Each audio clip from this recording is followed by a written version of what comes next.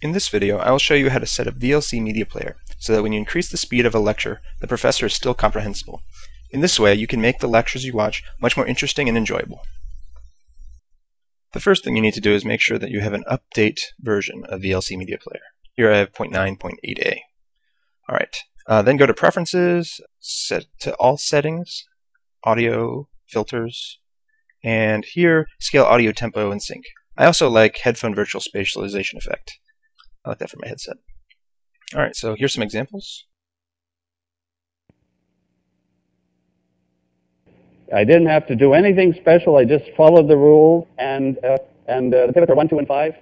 By the way, just because I always anticipate stuff from a later day, if I wanted to know the determinant of this matrix, which I never do want to know, but I would just multiply the pivots. The determinant is 10. So even like the determinants are here. Okay. Now, let me talk about failure for a moment, and then come back to success.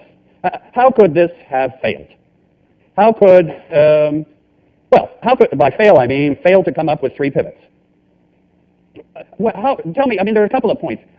I would have already been in trouble if this very first number here was 0. If it was a 0 there,